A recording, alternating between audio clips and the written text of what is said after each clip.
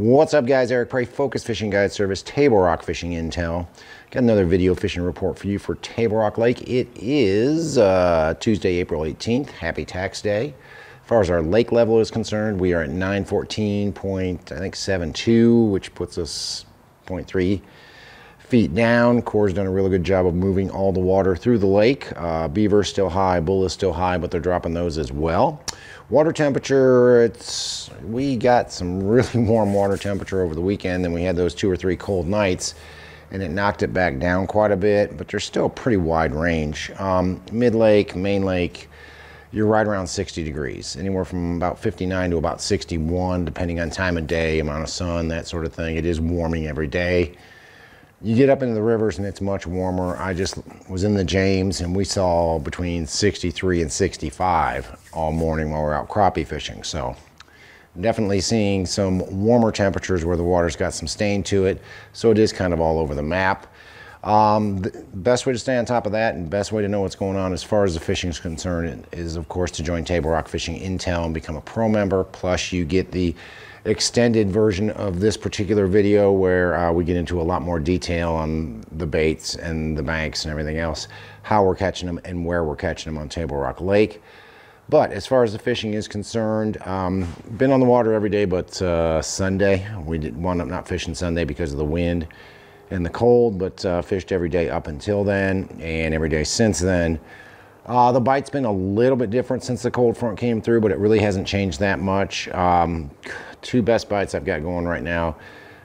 Still catching them pretty good on a swim bait. Kitech 2.8 on a 1/4 ounce head.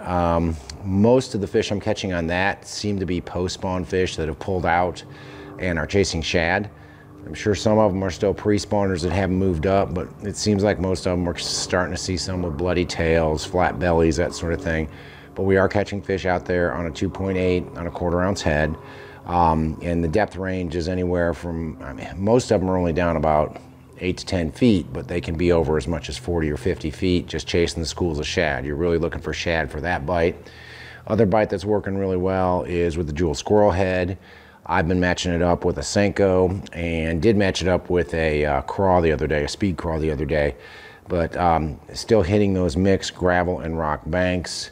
And those fish, if you don't have the moss around, those fish will be right up on the bank. If you've got moss, they're going to be out a little bit.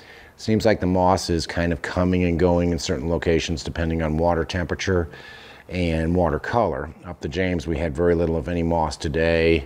Yesterday, between Baxter and Campbell Point, we had some, but it really wasn't bad. So it really just kind of depends on water color, water temperatures, where you're going to see the moss. Catching fish doing that anywhere from the bank out to about 12 feet.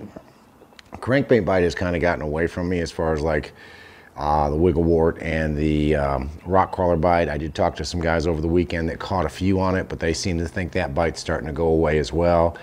The spinnerbait, chatterbait bite has started up though. We are starting to definitely see some fish coming on a spinnerbait and a chatterbait. Mostly around wood cover, whether it be standing timber, laydowns, that sort of thing, or if you can find some bushes in the water. Especially on a windy day, cloudy day, you can catch them on a chatterbait or spinnerbait.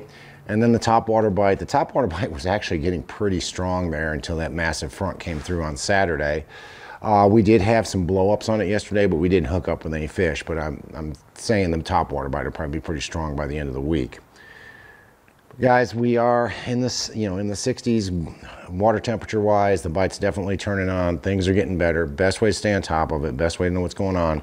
Join Table Rock Fishing Intel and become a pro member. Get the extended report and get all the daily reports and all the other information that we put on there every day to help you catch more fish on Table Rock Lake.